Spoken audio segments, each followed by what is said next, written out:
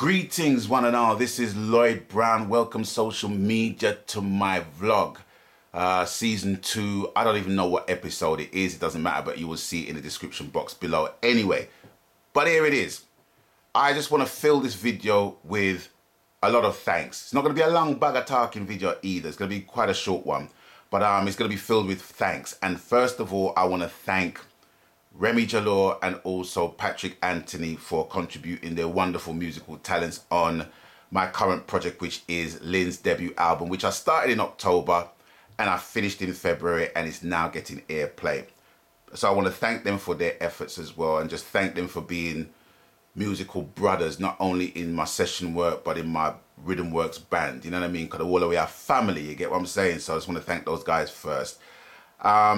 Second of all, I want to thank all those who have checked out Lynn's album on pre-order and has decided to pre-order the album. I want to thank each and everyone for supporting her. It's not about me, even though I produced the album. It's not about me, you know, it's about her, and it's about her debut effort. And with me, it's all about voices and songs, melodies. Do you know what I'm saying? Voices and songs and melodies, you know, and music. That's what it's about for me. And if I see someone that's got the talent and I think I can work with them, I will work with them. I don't care what your background is, what color you are. I don't care.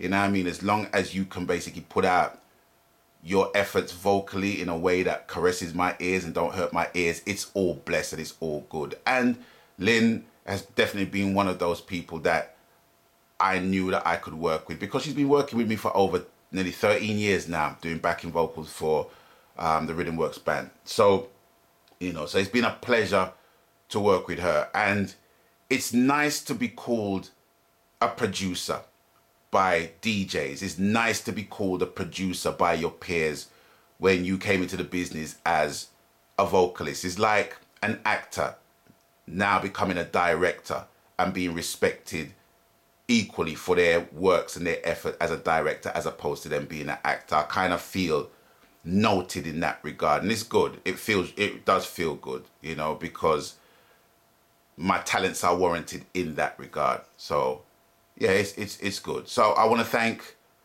Lynn for actually trusting me to handle her debut efforts, you know, with these hands.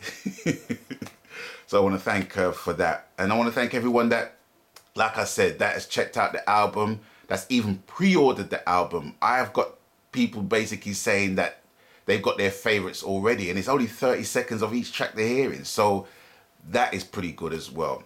Also, I want to thank Father Ernest, aka Daddy Ernie, who had the distinction of playing the album as a world exclusive on vibesfm.net. Now, I don't think Ernie will mind me telling you this, but Ernie is a very discerning character when it comes to music, right?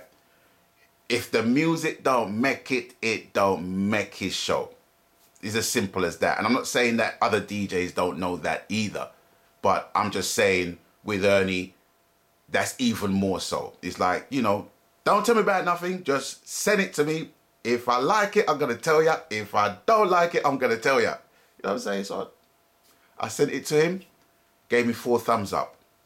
You know what I mean? So I know if he likes it and he's rocking it, I know that the rest of the DJs are going to rock it as well. Not to say that I'm putting him above anybody else, but I know Ernie to be very, very discerning when it comes to music. You know what I'm saying? You know, so it's all blessed and it's all good. So I want to thank him for rocking out the tracks then, and putting her tracks in the mix of people like Chronix and Jack Cure. I gotta say, Ernie, that Chronix tune, Skanking Sweet, oh my days, me said the tune, bad. Yeah, man, Chronix show in Brixton's gonna be cock. Yeah, but anyway, move that aside. And I've got to say, it's like it sounded good to hear her tunes in that mix. Do you know what I'm saying? In an international mix of music that he played over the last couple of days. And I was listening to one of his shows, I think it was Monday I listened to the show, and I heard this dude, and I could have swore blind it was Bitty McLean. It was I just thought it was Bitty McLean that in gone up a gear. And I'm thinking, oh no, that's not Bitty. But whoever this dude was, listened to a lot of Bitty McLean, I've got to say, because his phrasing and his tone and everything was just matched.